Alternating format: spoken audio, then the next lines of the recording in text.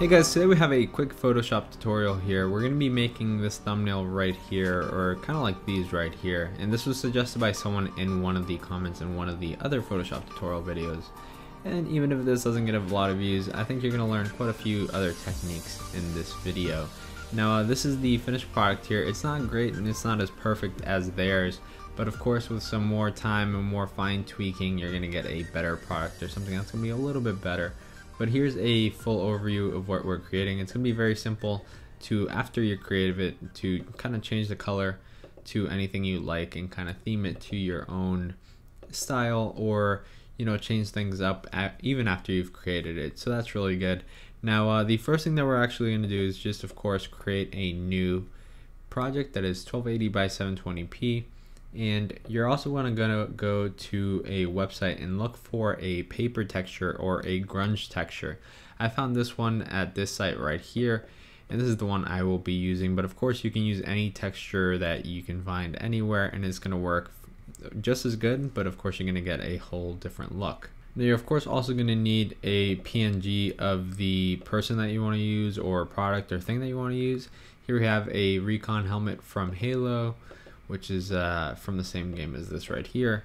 And we're gonna go ahead, and the first thing is just drag the paper texture into this, and you can resize it to get that texture whichever way that you want it to look. But I'm gonna go ahead and just insert it the way that it is, and just resize it so that it fits our composition here, and then pretty much just leave it like that. Then we're going to drag in the helmet and resize it to whatever size we want. We of course can resize it later on, so it doesn't really matter. And it's going to be very straightforward. The first thing we want to create is of course these outlines right here, and then it has a drop shadow right there, and the same thing goes for this one. This one has a little drop shadow right there. And that's the first things we're going to create. So here we click on the layer for the helmet.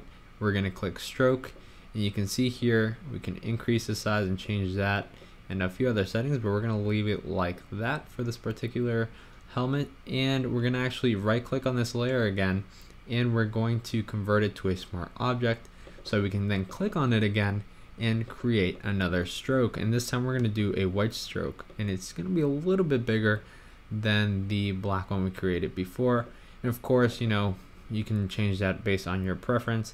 And that's pretty much it for the helmet, aside from the drop shadow that we have to add here. And we just click on this, and we can just change the distance, and then we change the angle to wherever we want. We're going to leave it right about here, and we can of course change the size, the opacity, all that good stuff, but we're going to leave it right about there for now.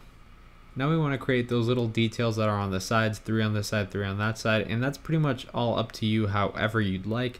Now if you want that same paper texture on that, you can actually drag in the paper texture again, resize it, and just kind of play around with it a little bit to get that kind of look that you want. So we're gonna actually here just take it right here.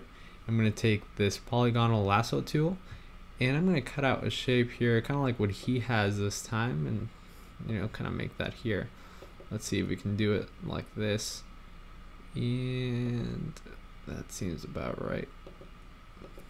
It's a little bit off, but it'll work just fine. So let's go ahead and actually move this up a little bit, and then we're going to do command copy and then command paste, so that we got this right here. We can delete the previous texture that we brought in, and now we have the texture right there, and you can kind of see it right here. Now what we want to do next is add color to the background texture. So before we continue, we're going to do that first. Now you want to go ahead and create a new layer, and this layer you're actually going to fill with color. So you can actually fill it in just white, but let's just go ahead and choose a random color here, purple, so we can see it really good. And we're just going to fill it up and make sure it's all filled up and you have no spaces left. So that way you don't got any issues. We can turn off the helmet here so we can see better, and turn this off too. So there, that's good, it's all filled up. And now what you want to do is go to the same layer, and you're going to change the style here from normal to darken. You can do any style that you want and play around with it, but I found that darken works at least kind of the best for this particular situation. Now we just change the opacity on this layer to the point where you like it, and I would say right about there. That's a good point. And of course we can always go back to this layer right here and change the colors if we'd like, and do the same process again. If you wanted to, you can just go ahead and change it like that. And let's choose a different color. That looks fine right there. And there you go. So it's very easy to change, and that's really good. And we're gonna do the exact same thing for these little flags here. So let's change the size, rotate it a little bit, place this one here. We're gonna do right click on the layer, duplicate the layer, click enter, and then drag it down, flip it like this, and then duplicate again and bring a third one down, and then kind of fix up and shift them around a little bit till you get it all right how you want it to. I'm going to go ahead and select them all, and I'm actually going to shrink them just a little bit. There we go.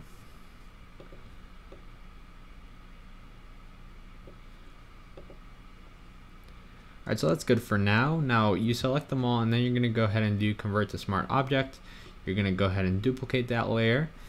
We're going to move it to the other side, and we're going to hit Command T, and then we're going to flip it horizontally to get that same thing on the other side again. And you have those flipped, which is looking really good. Now we're going to go ahead and select both layers again. We're going to convert them both to a smart object so we can edit everything at the same time. And we're going to go ahead and choose a color here, change the opacity on this so you can still see the texture however you like. And then we can go ahead and change the color to anything you want that you kind of think goes with the whole theme and style of the video. So that's looking fine there.